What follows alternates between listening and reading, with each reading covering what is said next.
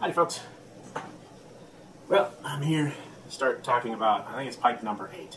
I kind of lost count. I'll have to go to my website and see how many I've made. I think it's pipe number 8. This pipe I've been working on a little bit at a time, largely because I haven't quite figured out how to do it yet. It's a fairly complicated pipe compared to ones I've made before, which is maybe only 7 pipes, of which only about 3 are any good. And you know, like I've done with the last couple pipes out, they're for friends, and I let them go on to commercial pipe sites and find ones that they like, and then I try to make ones that look like that, given my limited abilities as somebody who's made fewer than, 10 pipes in his life and learned it all from YouTube in one book. Got a nice book. This one is based on, I'm reshooting this because I realize nobody can see these. This one's based on the Fibonacci series, so I'm going to hold this up close, and hopefully you can see that it's a nice spiral. It's also sometimes called the golden spiral, the Fibonacci spiral. The Fibonacci series is one of these series they teach you in elementary school and then you forget about it. It's basically a series where each number in the series is the sum of the previous two. So you start out with 0 and 1 because you have to have 2 numbers to do the series. 0, 1, and then you add 0 and 1 together and you get 1 again, so you get the next number is 1, and then you add 1 and 1 together and you get 2, and then you add 1 and 2 together and you get 3, and then you add 3 and 2 together and you get 5, and then you add 5 and 3 together and you get 8, and blah, blah, blah, right? You can Google it. And the key with this spiral, I'll hold it up close again so that hopefully you can see it, it's not printed super darkly, is that you make a spiral of squares. Each square has the side length, the number in the Fibonacci sequence. So 1, 1, 2, 3, 5, 8, etc. And then if you draw nice curved arcs between the corners of the squares, you get this spiral. And the spiral to me looks like a snail shell, but it's called the golden spiral or the Fibonacci spiral. It's very complicated. Now, I'm going to walk up here again because you can't see this if I don't do this. One of the big problems here, let me grab a stem, got these nice stems, is that the stem is supposed to land right on this curvy part, right? And of course, if you want to land a stem on something that's curved, you're going to have a gap because this is flat. Imagine this is the shoulder of the stem, that part right there that touches the edge of the wood. Imagine that's the shoulder, and then you've got a curve. There's a curve.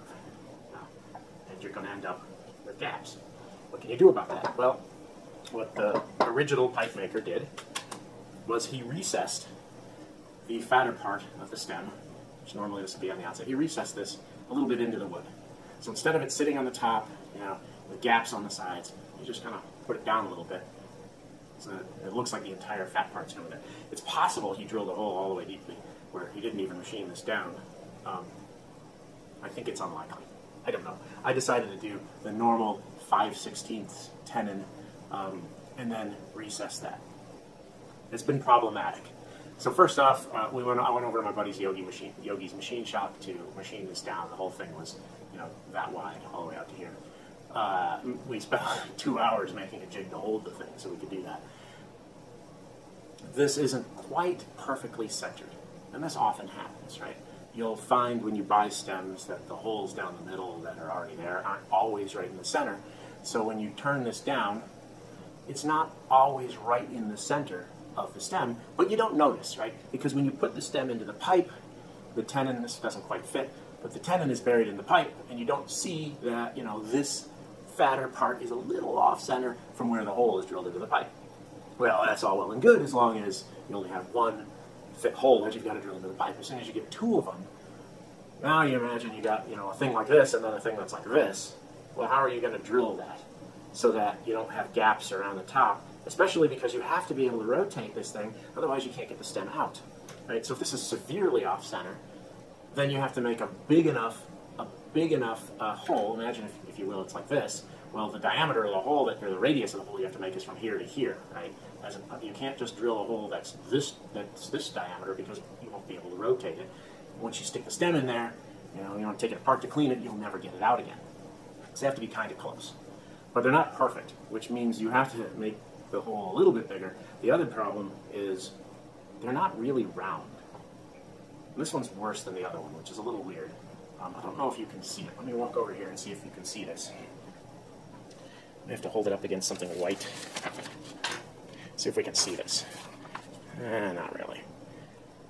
You can kind of get an idea as I turn it. It's kind of squarish, and it's clearly made in two halves, and this half is a little lower than that half, right? It's a clamshell mold, and the clamshell didn't quite line up on this one. So on this one, you know, right where this seam here is, it's not. You can hear the difference if I go down this way versus if I go down that way, right? It's because this part here is actually offset towards the camera, and that part there is offset away from the camera. So you get sort of a ledge right there going in that direction, and you just sort of slide off a cliff going in this direction. But how do you drill a hole, you know, where that's like that? So I'm going to have to spend some time sanding that. I was hoping I could do it in the machine lathe, but we just couldn't get it in there. In the future, I'm going to have to make a different clamp, you know, one that clamps back here, and then we'll be able to do this. But we didn't have it. We didn't have time to do it.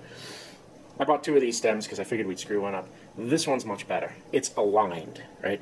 The top and the bottom half of the molds are aligned, but it's still very squarish, right? It's got corners where, you know, the diameter from there to there is much bigger than the diameter from there to there. So it's still not a circle. I'm going to have to work on it to make it a circle. That's all right. Yeah. It's pretty darn easy to sand vulcanite. I'll make it a nice circle. What you end up, though, is you end up with things that don't exactly match any sort of drill bit size. It's already started, you know, it's kind of squarish. It doesn't match any drill bit size. So I've tried a few different things. I've been using this piece of wood, which those of you who watch my YouTube channel may remember as my first shot at a peace pipe, where the bore drill came in like this and then came down out the bottom. And then I cut it in half with a bandsaw to see what was going on. So I got this nice piece of hard maple that's, you know, ruined for making anything, but it's nice and hard. And so I figured I could work with different drill bits and things to figure out how to do this. And I tried a step drill bit first, and it turns out it just steps it way too far down. By the time I get it to the right size here, it's cut away the whole bottom part. You know, it's too wide down there, so the thing just sits in the hole and flops around. This one here, I got a real drill bit. You know, I'm using a 5/16 in the middle there, and I got a real drill bit that produces approximately this diameter. The problem was one of these drill bits is like this long, and one of them is like this long, and my drill press, we covered this in the last video, my drill press only has a movement of about 2 inches. So I can't, you know, I have to set the table pretty up high to drill the hole for the tenon with the 5/16 bit. And then, you know, when I put the other drill bit in, it sticks down, you know, down to here, so I got to move the table down. And when you move the table down, my table is basically loose. It just sort of spins, and you move it around however you want. You can never get it back in the same place. I said, well, maybe if I'm really careful, I can figure it out. But of course, I'm testing it before I blow a $50 block of wood on it.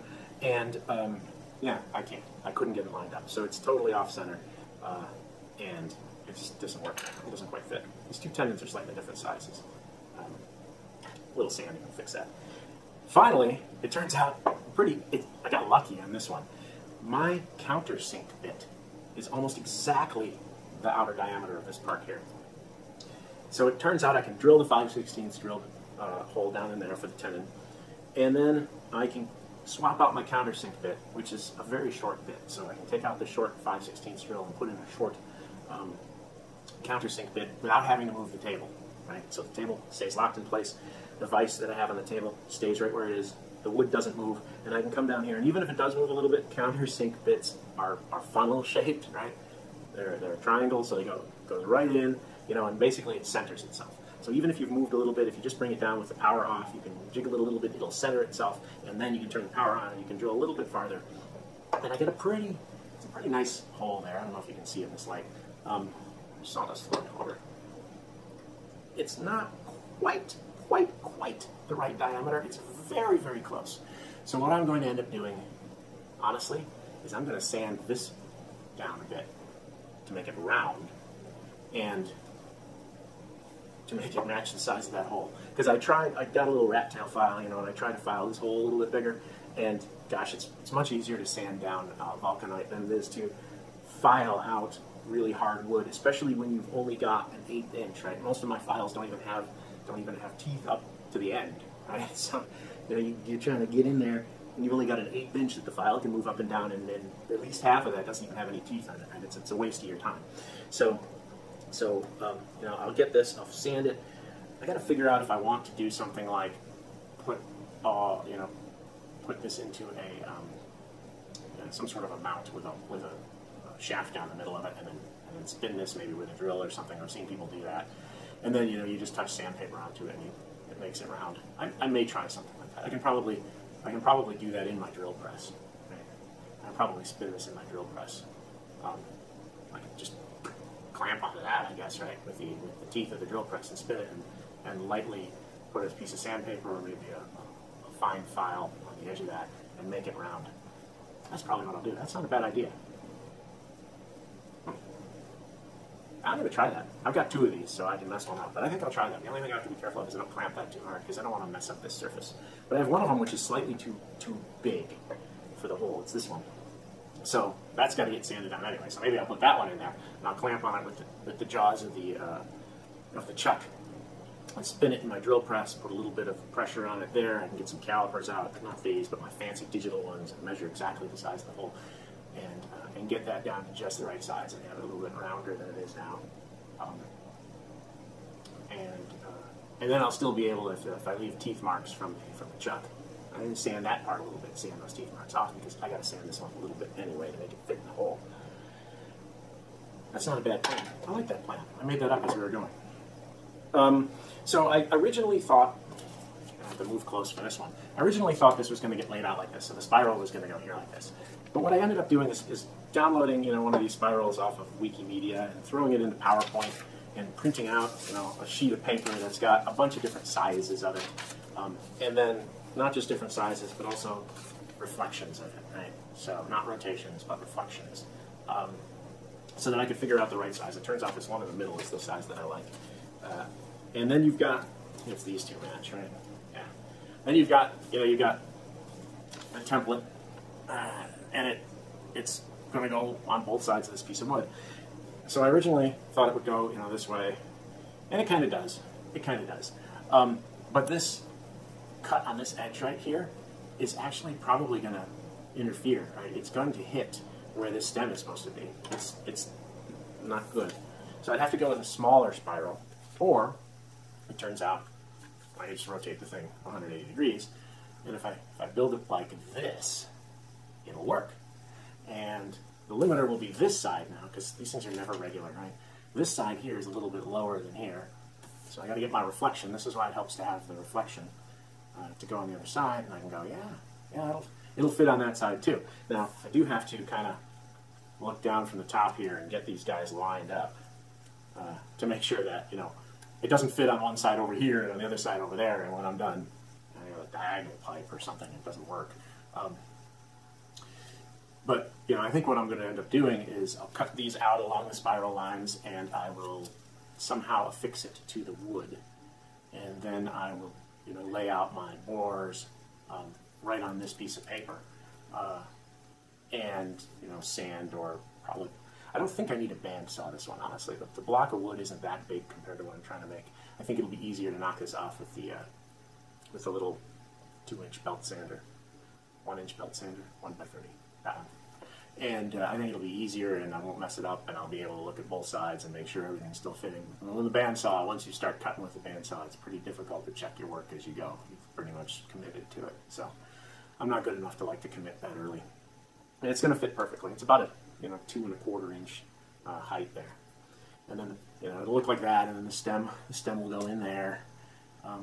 I've got plateau. I've never worked with plateau before. I've always used Evershine, but I thought I'd try it because it should have nicer grain inside. I'm not going to try to preserve the bark. This design doesn't want that, and honestly, I don't really know what I'm doing when it comes to that. I made one pipe, and I tried to do that, and that pipe worked terrible. It also smokes terribly. That was the second pipe I ever made. It's sitting right over there. I'm not going to try to do that. So I'll be ruining all this beautiful bark that's falling off on the table anyway. The next stop out into the garage to lay this out, with some tape or glue or something, and start sanding and then drill. Okay, the next step here is we got to square up these sides so that when we put it in the drill press vise, it holds it nice and square.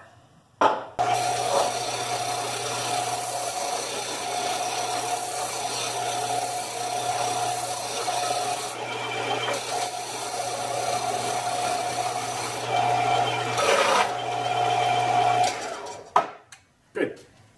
And now I have tacked down this little golden spiral printout that I had, and a little bit of glue in 3 different places. This one here just wouldn't stick. I just used a little CA glue, so I shot a little accelerator on top of the paper. The paper was a little curled, and that's made a giant mess. I tried a couple of different layouts of this. You can see that line there, that top one. I didn't like that one. It ended up at a weird angle. Kind of setting this pipe up to look like this. Now this is going to come up farther than the top of the paper. I'll bring it up more towards the top of the wood, and possibly I can save a little bit of this plateau actually around the rim of that. It might look good. I'll try that. I don't know how good I am at that. I don't know how good I am at drilling through this with the spade. So I ended up with this line here, this bottom one. I like that one better, and I put a 13/16 inch spade bit in there. And drew around that, so it looked about like that. Originally, with the other line, I had this out. It just looked a little too thin here. Right? I had maybe only a little over 1/8 of an inch between the bowl and the edge of the pipe on that. And I said, well, that'll make a hot spot. It'll burn through eventually. I gave it a little bit more here. I got another 1/16 or so. So I got plenty of room on that as we go down the middle. It's a little bit at an angle.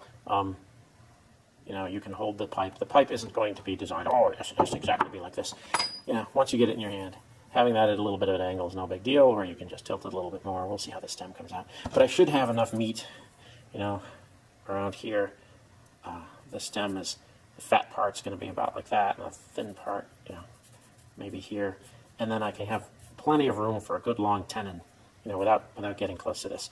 So this line here, I'll drill with 1/8 of an inch. Hopefully I have 1/8 of an inch bit that's that long. I have one that's really super long that I used for my piece pipe. And then we'll drill that. But right now what I want to do is I want to take the small belt sander, and I want to kind of ease off here a bit to get a flat spot there to drill.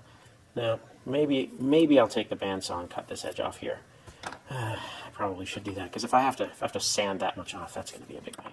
If you can get an idea of the perspective here, that's like close to an inch, 7/8 of an inch. That's way too much to take off with the belt sander, I think.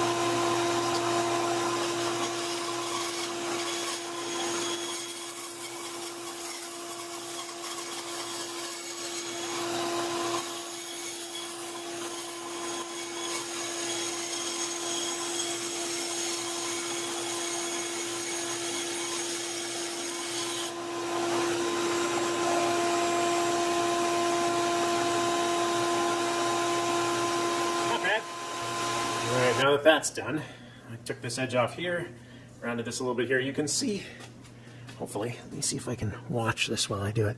You can see this line comes right here, and it hits right at that corner. Right, so supposedly I got to drill right on this edge here, which isn't going to happen. So I'm just going to take my little belt sander, my 1-inch belt sander, and I'm going to, actually right now I'm just going to do this flat. Eventually it'll get curved, but right now to drill it, I want that flat so that the drill doesn't wander around. You got to have at least a little spot for it to land on that's flat. That shouldn't take very long.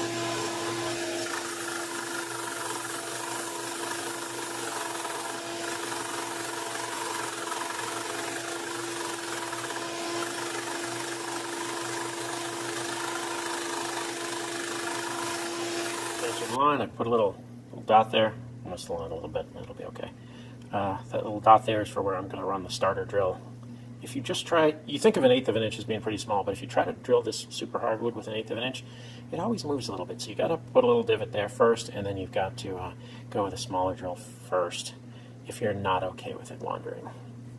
The other thing I'm doing here is I've measured from this edge to where I want this to stop. And oddly enough, it's a coincidence that it's exactly 2 inches. So I'll drill that 2 inches, and then I'll bring the bore down. Oops, it's hard for me to hold the camera and this ruler at the same time. 2 inches, and then I'll drill out the chamber until I hit that line right there. So 2 inches is how far.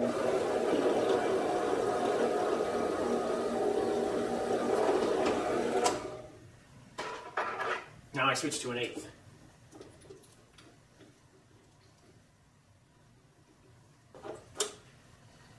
So now I've got to set my depth gauge to 2 inches, but I'm not quite on there. So I've got to first go down with my depth gauge, and it says I engage at, oops, that's 0. And I'm engaging, tighten that up at just a smidge over 1/8 of an inch down. Actually, I think, not doing it the whole way down from there. Okay. So 1/8 of an inch down. So now I set this to 2 1/8, and I should get 2 inches. Come on. 2, and just a smidgen over an 1/8. So from the wood, go down 2 inches and stop. Start right. Okay, here we go.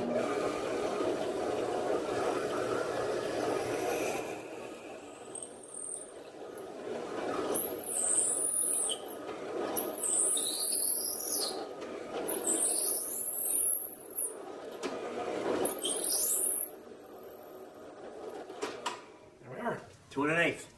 All right, now I have marked the depth on here for how far in this needs to go. I'm going to go a little bit short because you can cut this off afterwards to fit it perfectly, or file it off. I need to leave a little bit of a recess for the big part. Right over here, this is now a 5/16 inch drill bit. I have to get it lined up. I have set the depth on this already using my depth stop here. You stop right at the line that I've drawn. I just have to get this guy back centered. Right there. Yep. And then I draw.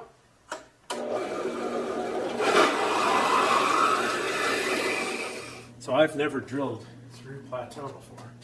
I've marked the center, right above the bore. I'm going to go with a small drill bit. I've done a little center punch there. Go with a small drill bit. It's very bumpy where I'm trying to drill here. So I just don't think I can go straight in with the spade bit without it just tearing everything up. So I'm going to go with a number of bits getting larger. It'll take longer. Maybe it's unnecessary, but I haven't done it before, so we're going to give it a shot.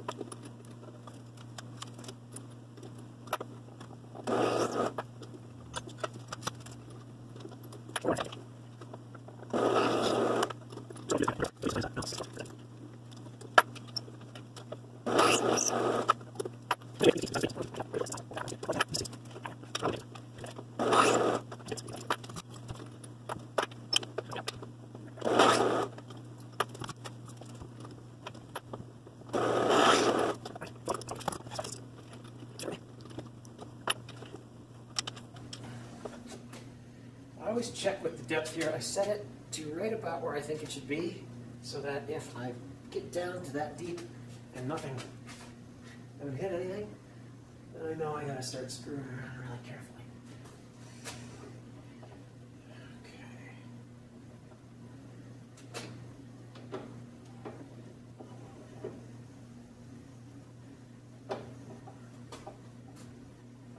That guy right in the middle. Got a little dot there, a circle that I line up. Yep, everything looks good there.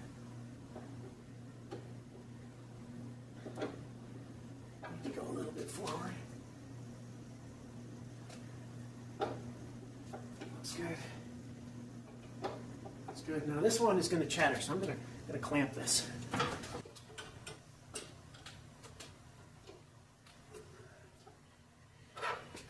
Okay, here goes nothing.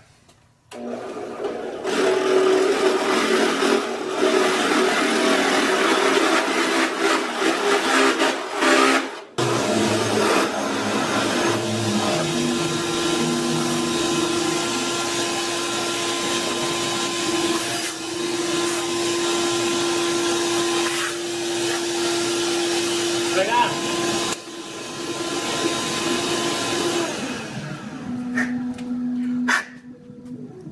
It's going to be hard to see. We just touched it. It looks like I got to take my 1/8 and just send it through there to clean out that hole because we've shoved a wood chip up in it. But it's right there. It's exactly where it should have been. That is perfect. again. Okay, here's a good shot. I cleaned out the piece of wood that I stuffed up into the hole, and it hits right there at the bottom. It's exactly how it was supposed to. It's maybe a smidge off center, but barely. That should work perfectly. That looked good, and I didn't mess up this edge up here too badly. A little bit of chip out right there, but nothing really serious. Probably take a file or something and smooth around the inner edge there. Maybe I can keep that. All right, now I have to start shaping it. It'll be mostly the 1-inch sander, belt sander, shaping around the outside, and then carving. But, you know, all the hard parts that have to be perfect are done now.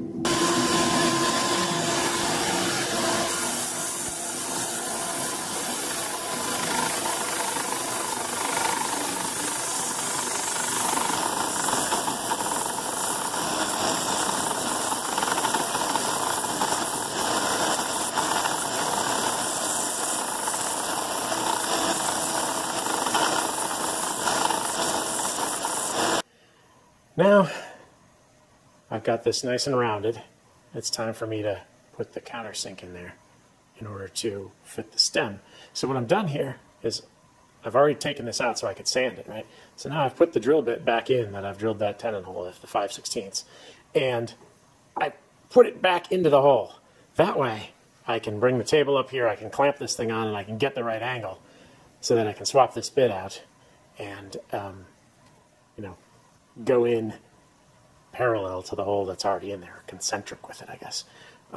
That way it should fit better.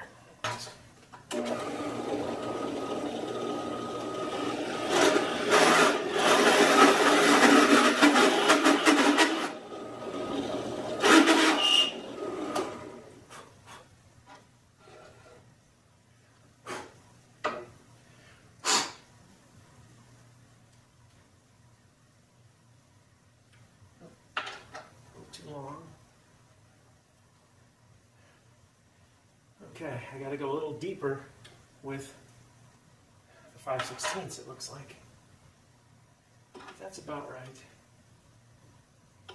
Go a little deeper with my 5/16. I cut that one a little short, but I cut it too short. I don't know if you can see in there. There we go, yeah. You can see there's a gap there.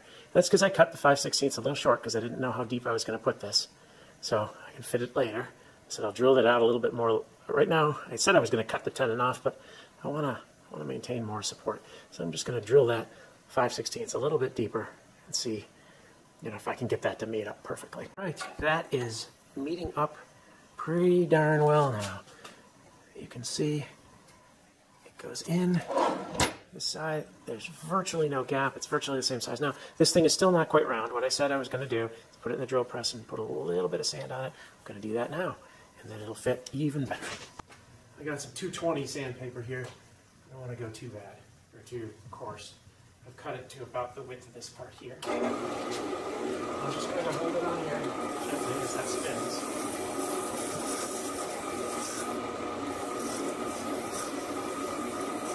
An idea of how that fits. Nice and round. Whoops. Pretty good with the camera today. My zoom is way up. Okay, there we go. Fits in the hole, meets up nicely there. Give it a little chamfer around the end. Should be beautiful. Now carving. I've pulled the paper off. The little spots where it's glued, they're all going to be filed away or sanded away, so that's no big deal. I've taken a coping saw and a wood chisel, and I've made a little bit of a cutout here. I didn't want to try that on the tables, or excuse me, on the bandsaw. Because the bandsaw, gosh, has a tendency to sort of wander a bit, and you really can't fix this. But so this is going to be a circle around this, and then this is going to kind of be curved around and take some shoulders off. It should be interesting looking. I've drawn a couple of lines. These lines take off about 1/2 inch on either side. I'm just going to make it so that the center's raised and the side is recessed a little bit. And then that recess on the side will kind of blend away as we get up to the bowl. So it'll be sort of a thin pipe, and then it'll widen out at the bowl. Next is just a whole lot of Dremel work. Well, now I've started carving. I'm using the standard, one of my standard cut saw, coarse burr cutters. This one's the sphere. Got the flame there. I got a couple of these Dremel ones. I talked about these in the last video. I've been shaping it. This is kind of what it's supposed to look like in this clay model. It didn't come out quite the way I want, but for one thing, you know, you can see this is actually, the clay model is a little rotated, but the angles are a little different on this. But this is kind of what it's going to look like. Sort of a ridge down around the back here, which I've already shaped that already with the belt sander. And now I'm just slowly cutting away to get to a shape that's more like this. It's just going to take some time. I've made a circle around here where I've left a little bit of the plateau around the edge. I'm going to try to preserve that. And make sort of a nice bowl around there that somehow mates into this shape here. There'll be some weird undercutting in this area here, which probably the flame bit will have to do. Not quite sure. But, you know, you can go slowly, then you can make it look good. I gotta say, this one's one of the more challenging ones I've done. I think it's coming along. It's crooked. I figure out what to do about the fact that it's crooked. Really what happened was the top of this, the wooden block was crooked, but I drilled everything as though it was straight, and now I decided to leave that rim, which means the rim sticks up there, which means visually you want to go like that, which makes this part down here look crooked. It's actually all straight, except for the top is crooked. And I could sand that off, but I have that beautiful plateau there that I've preserved. I'm not sure. You know, I've got it largely shaped. It's not completely shaped yet. I've been at this for, I don't know, an hour or two. I've switched to the Dremel barrel-shaped cutter because there's a lot of flat surfaces. There's a flat surface here and over here. And it turns out it's not that bad for shaping. The one I was trying to do was a little more bulbous than this, but the piece of wood I have wasn't quite wide enough to do quite that shape. But it's coming along here. I think I may narrow down this flat part here, which will give me a little more, it'll give me the ability to shape this a little bit better without it looking strange. But, you know, it's not going too badly. I got, I'm going to say maybe an hour more with the Dremel, with the cutting bits, and then probably I'll have to, see that's very shaped differently here and here. I have to work on that. I'll have to make a little piece of cardboard and cut it out for one side and then match the other side to it. Then I'll probably switch to the Dremel flap wheel, which I love now because I used it on the last pipe, and then, you know, hand sanding. All right. Well, now I'm done with the power tools. I used a lot of this Dremel barrel-shaped tool. I also had to switch to, I've still got one here, the kind of weird rounded one to get around in here. I fixed how it looked crooked before, and then I've just sort of sanded down one side a little bit to try to get the thing to look straighter relative to the bowl, and then I had to reprofile this side here so that once I sanded this in, then the bottom looked crooked. So, you know, one thing leads to another. I am now sanding by hand. I tried to use the flap wheel, which worked so well in the last pipe. It's just not working on this shape. I don't know why. Maybe I wore it out and I need a new one, but I don't have another. So I've been going at it with some hand sanding. I'm using my profile tools. This is 120 grit, which is what you start with. I've been sanding it down. It's going to take a while, but it's coming along nicely. I still have a lot of tool marks in it. You can see probably in here. Maybe you can see, I don't know, some tool marks there. There's some here. I really haven't sanded the sides of these yet. This is machine sanded, so it's pretty good. I've mostly been working on smoothing the bowl. I have a flat spot right there because this profile came around, you know, it was quite flat, and it ended up flat there. I'm going to try to round that off. We have a flat spot here too. These inside radius turns are really hard to do when you've got the stem in the way.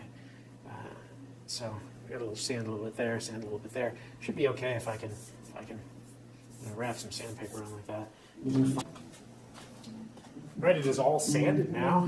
Got it down to the 1500 grit. I can sand it inside here a little bit, not a whole lot, just a little. It felt a little rough. Now, the next step is to bend the stem. I've got a little flaw right there. You can see that flaw right there, and there's another one right here. But overall, it's pretty good. There's a little bit of stuff here that'll probably blend right in. This one's going to be a little bit conspicuous, but hopefully we don't see it. I'm going to bend the stem down a little bit so that, you know, when you're holding it like this, it'll be roughly horizontal. Not too much of a bend, just sort of the standard bend. Done that before. Heat gun, a couple of seconds. Go quickly.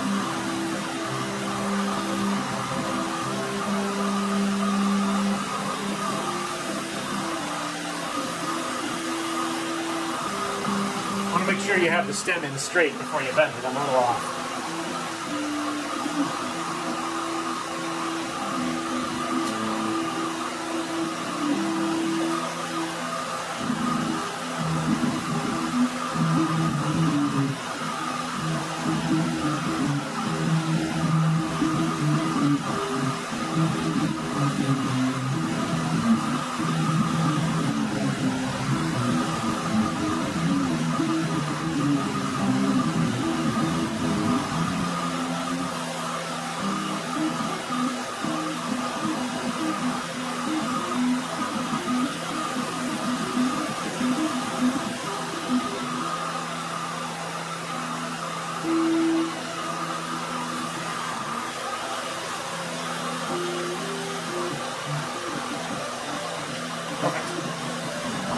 Okay, now I gotta stain this. Now, I got a couple of different colors. I've got a dark brown, and I've got a saddle tan. So, traditionally, when you leave plateau like this, my son is learning to play the guitar. It's very exciting in the garage. Traditionally, when you leave plateau like this, you stain this part a darker color, and then lighter for everywhere else. So I'm gonna have this upside down, and I'm gonna stain with the dark brown, sort of this bottom part here. And then I am going to do the rest of the pipe in the saddle tan. I am using, you know, these are generic, what do we call these? Cotton swabs or something? I don't know. I don't want to use the official word because they're not that brand. Giving this a little shake, and we'll proceed. I'll try to do this on camera, but I'm going to be just sort of doing that part. I don't want it to drip onto the rest of the pipe, which is why I'm doing it kind of angled down like that. Get a little bit, you know, maybe it's spreading out there.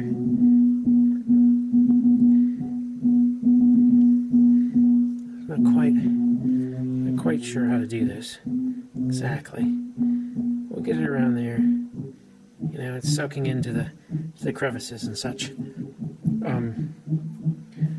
And then I may have to take a little bit of isopropyl alcohol and wipe any places where it looks like it shouldn't be.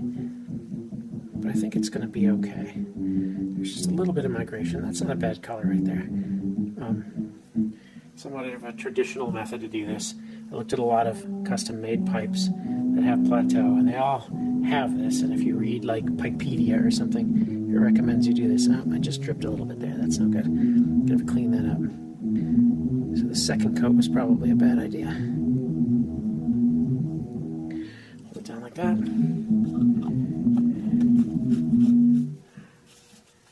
If I can blot it a little bit like that. Probably I should set it on fire, right? That's what most people do, is they set it on fire. Let's get a little bit of isopropyl here. 91% isopropyl. You want a high concentration of isopropyl. This is water or alcohol soluble, so I'll just clean that a little bit there. It's not going to come completely off, but it'll blend out pretty well.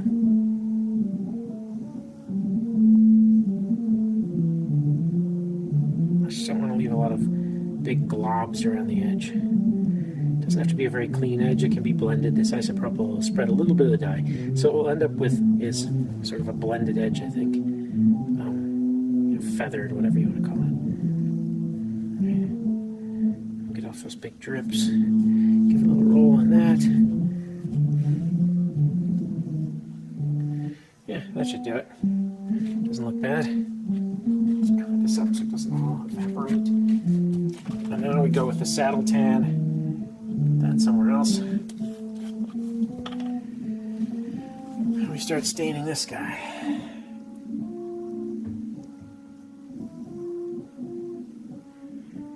You you really can't tell right up at the edge that there's any bleed over from the other color. That's nice.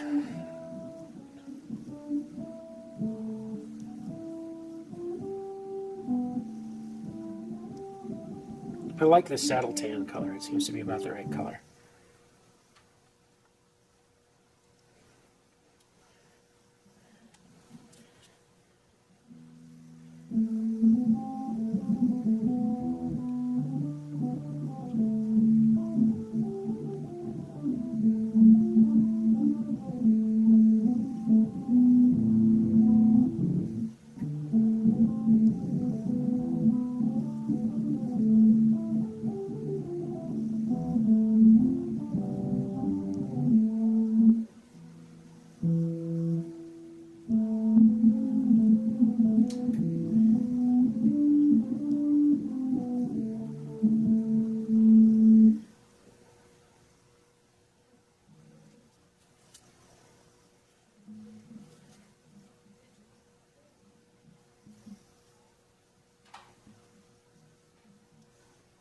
Just, you're going over this, take some time. I've shown in the previous video, it doesn't really matter if there's little overlap lines or anything, because they come right out. You can just wipe them down with a cloth and they'll come right out. I don't think I should do in the pocket. I'll just give it a little wipe in the pocket. Won't hurt it. It's not like it's the chamber where it burns, so you're not supposed to do in there, but the pocket doesn't matter. So you can see I get those streaks, and you just wipe them with the cotton swab, and they go away. And this stuff dries pretty quickly. The hardest part is figuring out where to hold it, because the easiest thing will be to stick your finger in the hole there and do it. When I've done that, I've always had a little bit of stain on my gloves, and it always gets in the chamber, and then it doesn't look good. You know, it burns out right away, but you're not supposed to do it, so I try not to do it.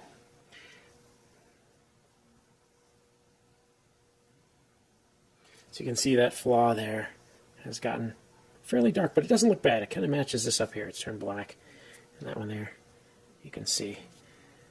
But you know, that's the joy of carving real wood. You know, not something synthetic. It's not going to be perfect. It's not the perfect shape quite. You know, it's not the perfect consistency everywhere, but it's very organic. So it looks real. I think 2 coats of this is probably going to be enough. Whoops. Make sure we get in these little corners here. These are the hardest part of this to make. It's getting those things right there. That corner right there and up around here. Getting that sanded without leaving any tool marks, that was a nightmare. That took a really long time.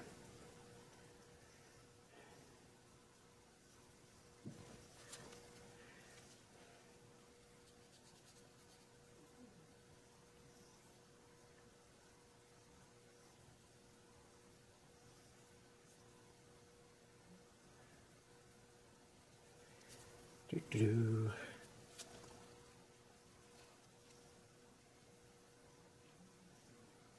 I'm not going to put any more stain on. I think that's the right amount of stain. And I'm just going to rub it around until it dries. Which with alcohol-based stain is pretty quickly. Now it's cold here in the garage today, as it has been the whole time I've been making this. Today's a warmer day than most. It's about 25 degrees outside right now. It's probably a balmy 60 here in the garage. So this isn't going to dry quite as fast as it would when I'm making pipes in the summer. I don't have a climate-controlled garage. I thought about putting in a Mitsubishi mini split system, but it's a lot of money and I'm out of electrics. So I should upgrade my electric service again. I already did that once when I put in air conditioning for the 2nd floor of the house, because we only had 1 air conditioner, it wasn't enough. I think that looks good. I'll say that looks good. Alright, there we go. All done. I can't stop the camera because I'm wearing gloves. Okay, almost done.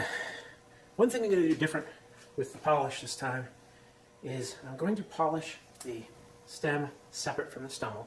Normally you polish them together because you don't want to mess up the mating surface, but because this one is recessed in there, I can polish right around there and it won't affect the mating surface. I also need to polish this part here.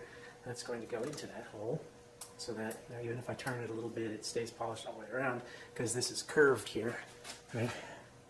Oh, that was just dust. This is curved right here, so if you polished right along this and then you got this in a few degrees off, it wouldn't be right. So we'll just get going on the polishing machine. White diamond polish on the left one. I covered this on my last video, pipe number 7, flying squirrel, I think, video. So I'll probably just skip over most of this.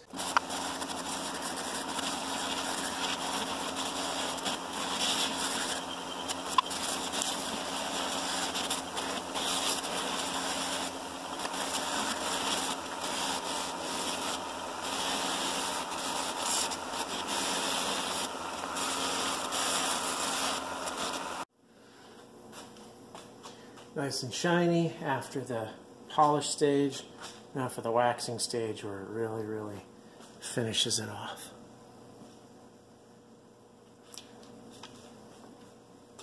Pure carnauba wax.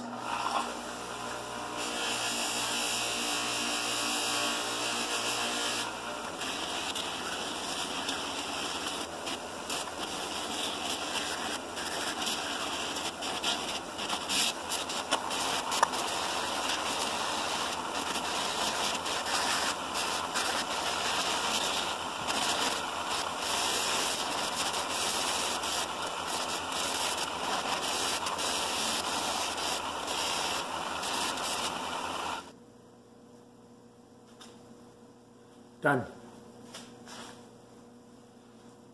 Looks pretty good. So now I'm going to show you the side-by-side comparison. We're going to start out with it just sanded and stained, no polishing. Now let's bring in the white diamond polish. See, it looks much nicer, much shinier. And then finally, we're going to end up with a few coats of carnauba wax. And it doesn't make it much shinier, but what you can see is a little bit more depth of the color. You can see it almost looks like there's a much thicker finish on it, just like when you wax a car.